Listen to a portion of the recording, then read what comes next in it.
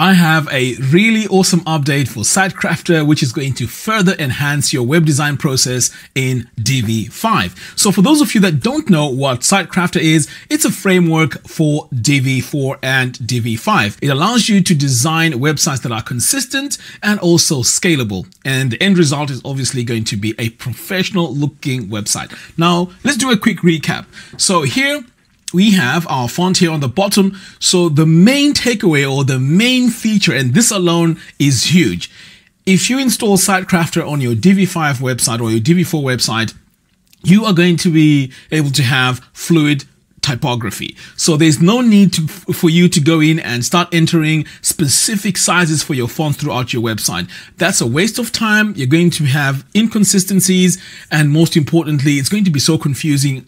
After, let's say, a month, you come back to the website and you're trying to find out where things are. So the solution to that is fluid typography. Let me show you how it works. So here I have my normal text. So when you first add text onto your website, this is what it looks like. So with SiteKrafter now, all you need to do is to select the text module. You come over here to advanced, and then you click on CSS ID and classes. And all you have to do is to click on or type in SK. Did you see that?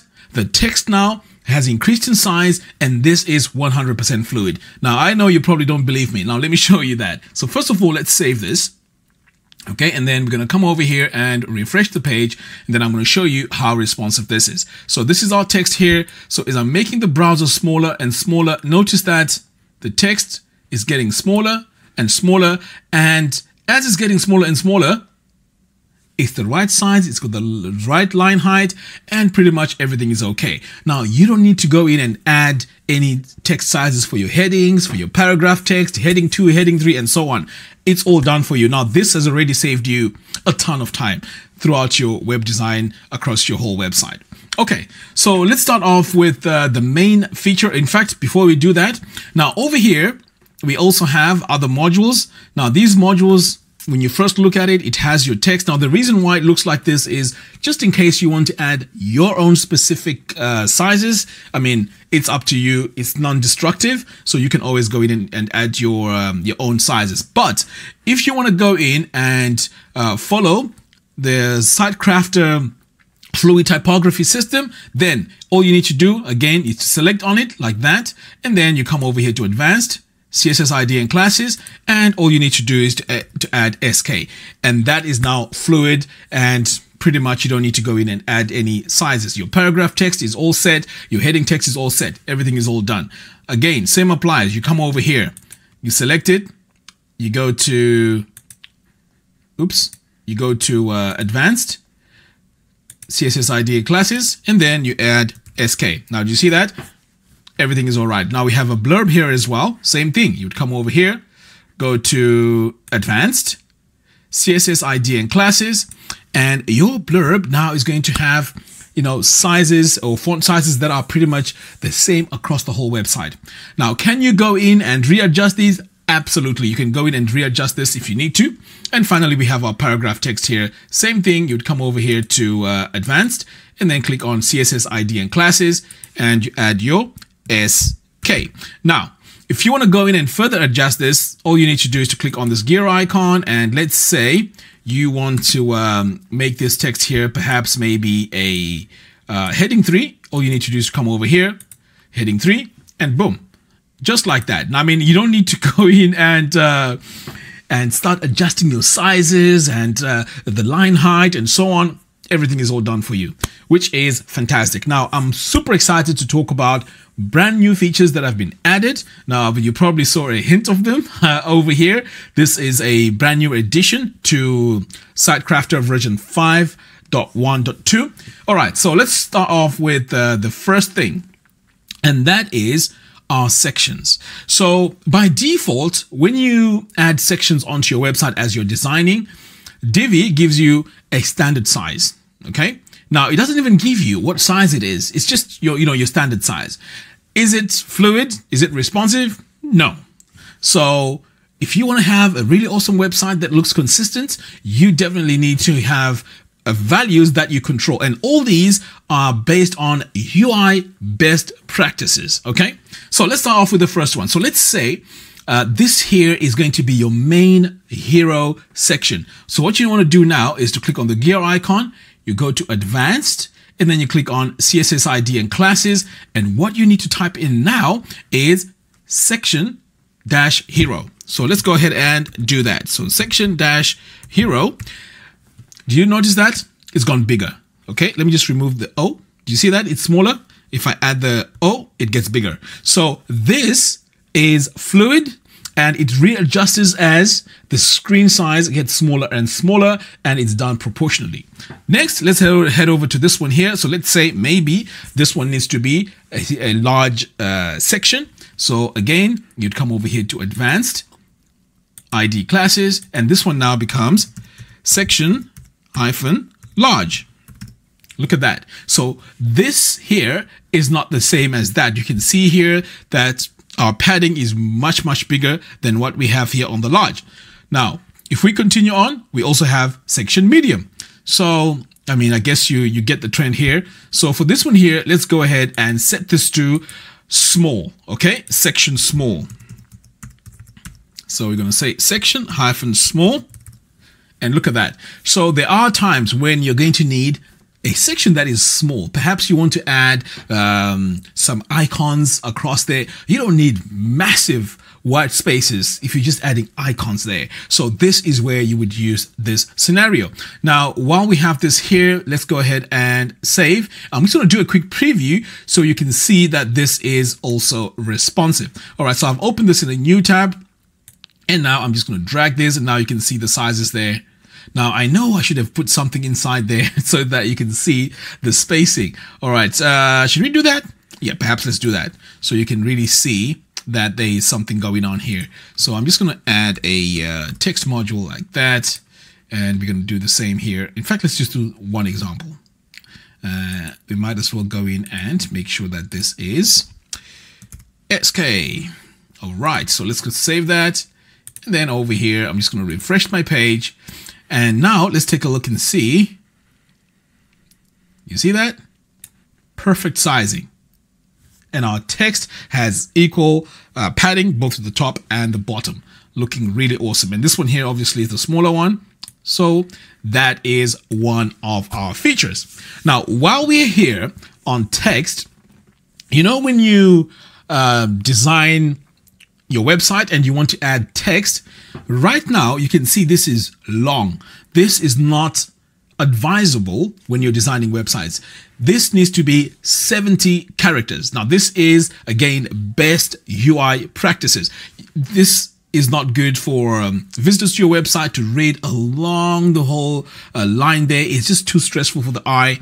And there's a solution for that. Now, let's go ahead and I'll show you what the solution is. So now, if I go ahead and select this, we come over here, ID and classes. What you need to do now, if you want to make this text readable and you want it to be standalone on your website, is just to add sk-content.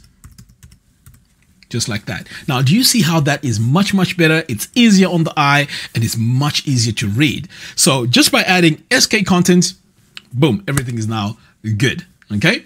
So you might be wondering, where am I getting all these shortcuts? Well, they're over here.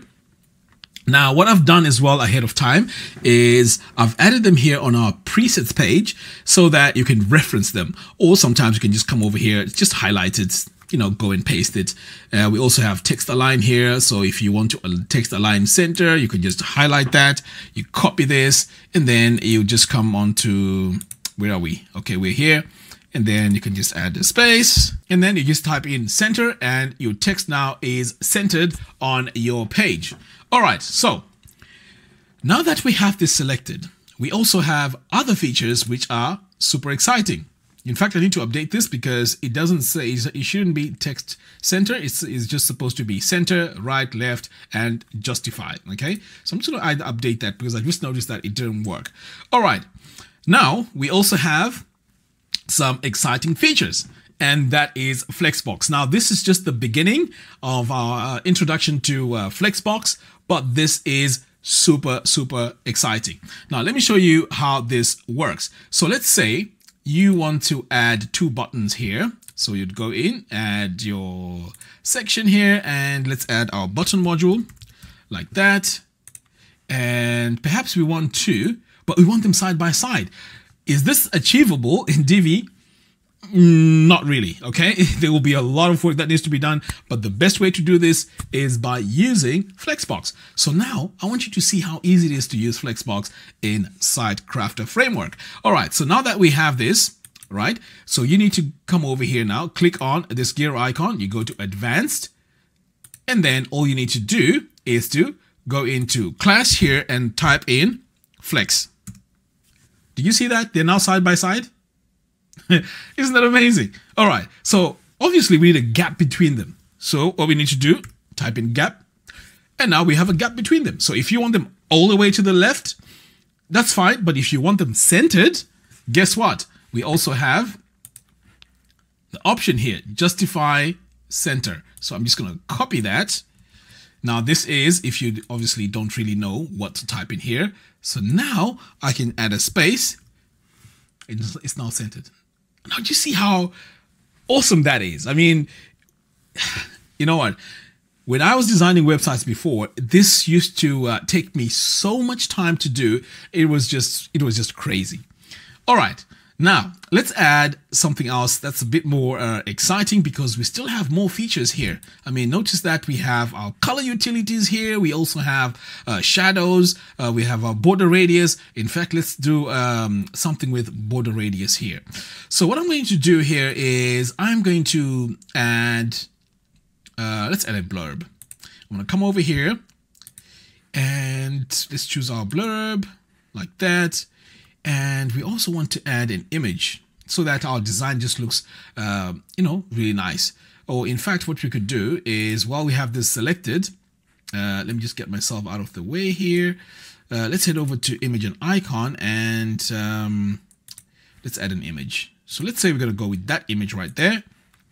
Excellent.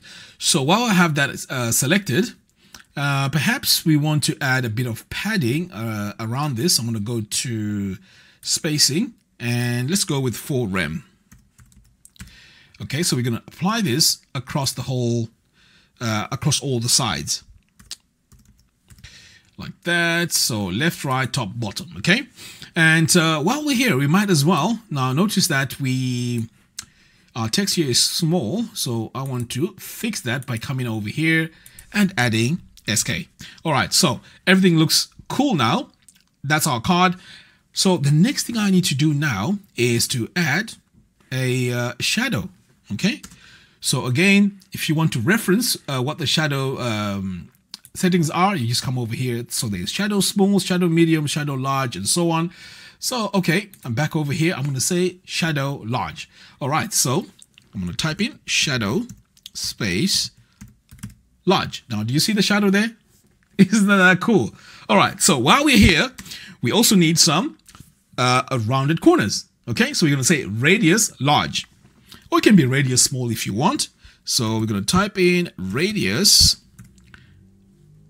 let's go large, so we can really see it. Now, do you see that? Now we have our radius and, it's large. Now, I'm just typing my commands in the class area here. So it's CK, shadow large, and then radius large. I mean, do you see that? Isn't that cool? Okay, now at this point, if you want to save this as a preset, you can always come over here to the top and save it as a preset if you're going to be using this over and over again. But as you can see, it is really, really cool to do.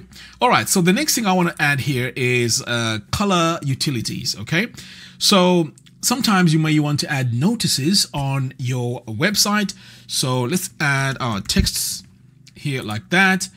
And again, I'm just going to add some some padding around it. So we're going to go to spacing, and again, we're going to go with 4 rem. So we have nice spacing, a large spacing around this. Of course, we may change this if it's a bit too much. So now, with that set, let's head over now to advanced. So remember, I mentioned that you can add your own sizes if you want to. So if you want to do the long way, you'd come over here to design, you go to text, and then you'd go to your text size here. But of course, I mean, if you go, if if you go, for example, 20 pixels, you have to bear in mind that now you have to adjust your line height here, increase the line height, 1.8, for example. And this is what we're trying to move away from, because as you can see, there's a lot of work that needs to be done. I have to go in and make sure it's the right line height and the right sizes, and then I'll have to go into our tablet view to see if the text is okay and so on. So to avoid this, this is why we're using this framework, where we can just come over here straight away and go to our CSS class here and just type in SK, and then everything else is done for us. Now, while we're here, we can also add our backgrounds. These are our utility colors. So if you want to add some notifications, so this one here could be perhaps BG warning. How about that? So this could be like that. So now straight away I have my warning. It's all set and it's looking great. If it's let's say, for example, success. There we go. The color has changed. This one is here is for success, and then we can just add a radius large for this. And look at that. So with this now, you notice that it's much easier to maintain our radius across the whole website, because if I'm going to be using radius large for this, then across the whole website is going to be radius large, making sure I have my consistency. Okay, so now you're probably asking, so how much is this? Am I going to pay extra if I've already purchased SiteKrafter? Well, this is just an update. It's going to be available tomorrow. So for those of you that bought SiteKrafter, this is going to be available for you tomorrow. I'll send an email out and I'll show you where to download it as well. For those of you that haven't purchased SiteKrafter yet, there's a Black Friday offer. Go ahead, check it out. The link to that will be in the video description below. This is the best way to design consistent, scalable websites using Divi. And this is the only framework that I know that's out there for Divi that can achieve this kind of result in a web design. All right, guys, go ahead, check it out. The link to that is in the video description below. Like I say, there's a Black Friday offer. Get that while it's still available. This is the best web design process, designing websites with Divi. Anyway, if you have any questions, let me know in the comments box below. Until next time, thanks for watching, and I'll see you in the next one. Take care.